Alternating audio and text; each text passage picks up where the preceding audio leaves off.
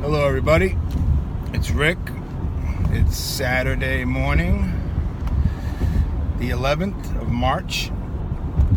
If you need to reach me, it's email rick0327@me.com.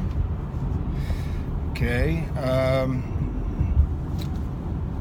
well, what I want to talk to you about is, understanding that we keep bringing up, like the 14th Amendment, your right to a trial by jury, and then people go into court and these people will say to them, well, you don't have that right, or the statute doesn't allow for it. See, you have a right to due process, and what you need to understand about due process is that the courts have ruled due process is synonymous with the Constitution, the law of the land. So if the Constitution says that, for a controversy of $20 or more, you are, guaranteed a trial by jury, a state cannot make a law to do that. But what they've done is they have done exactly that. You go to these family courts or courts of common pleas or these circuit courts, superior courts. I'm learning all of this, helping people. And you're always confronted with a judge-like person, acting like a judge, speaking to you like a judge. But what is always missing in that picture is a jury. So really what's going on is that person is going to make a ruling or issue a fake court order and start ruining your life. Now, the reason why we have these guarantees like the 7th Amendment is to protect us from maniacs like these fake judges, these commissioners, support magistrates, whatever they're called, and who has an agenda. In New York State, I have the paperwork. It's from the New York State or New York City Bar Association, where they write out that support magistrates who are non-judicial, they're referees, that's really all they are, and 66% of their salary, what a coincidence, right guys? 66% of child support comes from the federal, every dollar they take from you, they get 66 cents from the government. So the support magistrates, it says, I have it where it says their salaries are federally reimbursed.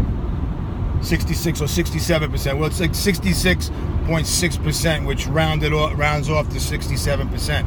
So what that means is that person is automatically disqualified from being impartial and unbiased or disinterested.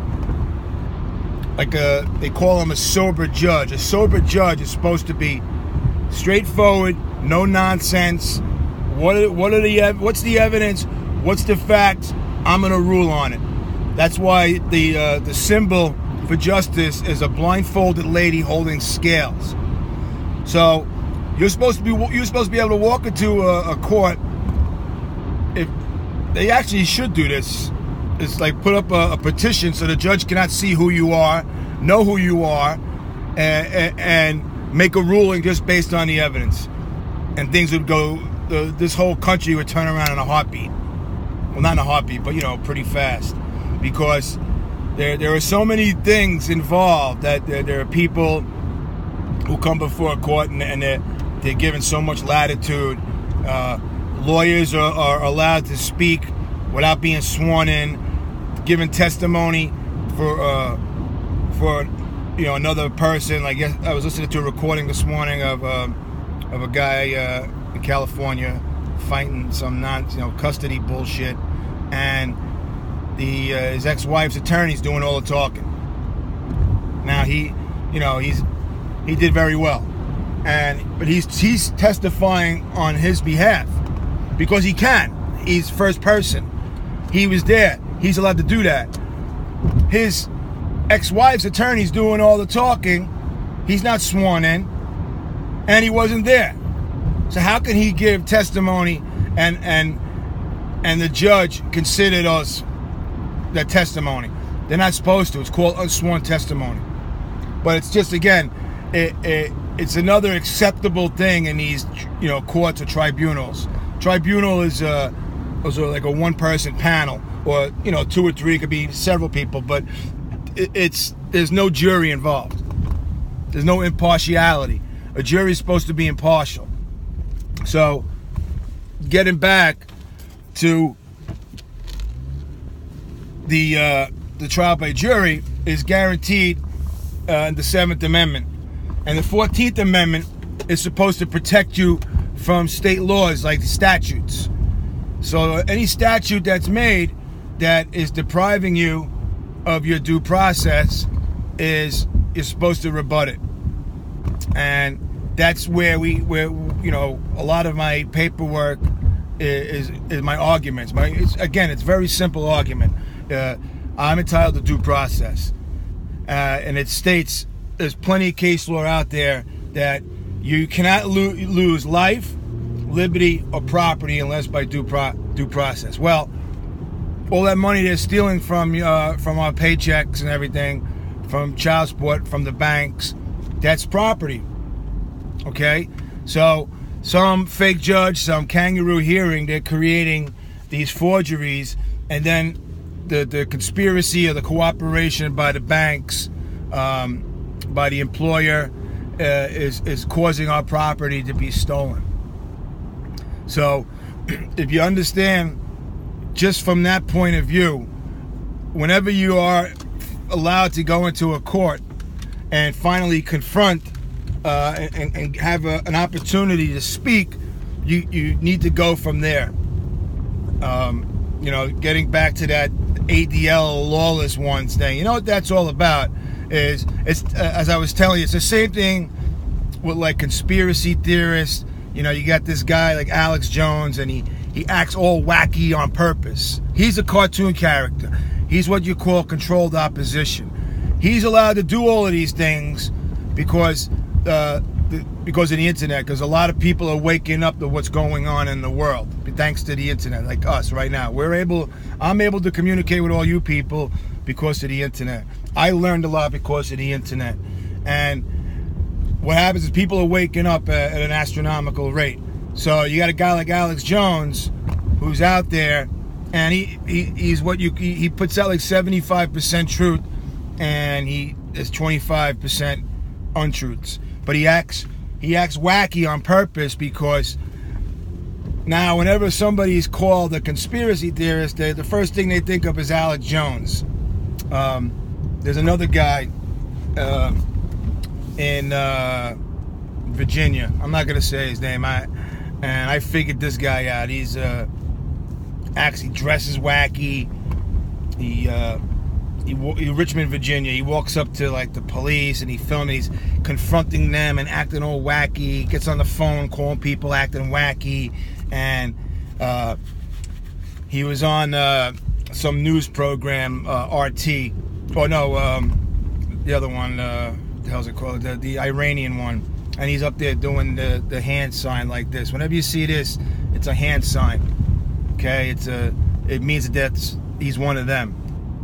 And I made a comment in his video. I'm like, dude, what's with the hand signs? He's like, oh, well, I just placing my hands in a comfortable position. I'm like, are you kidding me? And that's when I realized he was one of them. Okay, but the point is that it takes away from the facts that you're right. So I put it in the guy Eric's paperwork in Pennsylvania a couple of days. I wrote in there, I'm like, it's a sad time that when somebody brings up their constitutional rights, you're labeled the name. When I was going through my thing with this support magistrate, Sudeep Kaur, she'd roll her eyes when I bring up the Constitution. And I confront her. I go, what are you rolling your eyes about? Every time I bring up the Constitution, am I amusing you? But it's because of people, like the ADL, issuing these manuals where when you bring up your constitutional rights, they label you a constitutionalist, a sovereign citizen, and, it takes away from the facts that you're right. And that's the battle we have, So, as I'm finishing up my little blog right now, what you got to understand is that paternity does not mean you have to pay child support. I haven't found the law that says you have to pay child support. It's all a scam. It's just for them to recoup money, steal money out of the Social Security, and basically, and they're impoverishing everybody. So before you go to court, you got to understand that you have a right to trial by jury. You have a right to due process. Support orders made by an imitation judge, not signed by a clerk, not entered with the clerk's office, is a void instrument. So understand, if you got a void instrument, you have a chance, okay? You got a fighting chance. It might not happen right away, but, you have a chance that down the road, it's going to be hard for a judge or an appellate court or whatever to say, oh, well, it's a valid judgment, because it's what they do is, a lot of times they did with me, is they try to avoid the subject. They'll summarize it and bring up something else. All right, listen, I'm going to close up this little video blog. And if anybody needs to reach me, it's rick0327@me.com. All right, enjoy the rest of your day.